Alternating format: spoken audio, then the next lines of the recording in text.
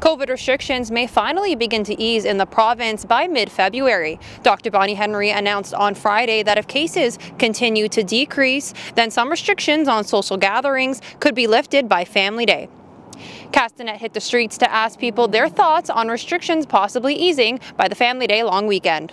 I think it's good considering that small businesses like myself, I work with a small business, bakery, so I feel like it's good for them, particularly just from my point of view, but even for students as well, when they start studying, it'll be nice to kind of get back to how it was before in 2019, so yeah. Well, I hope they lift, but most probably be fake news, and yeah, then we'll shut it back down, and why not? Yeah, so I think it's important that we have restrictions, but I also think that like a little bit of freedom would be good, because we already sat like a long time at home, and yeah.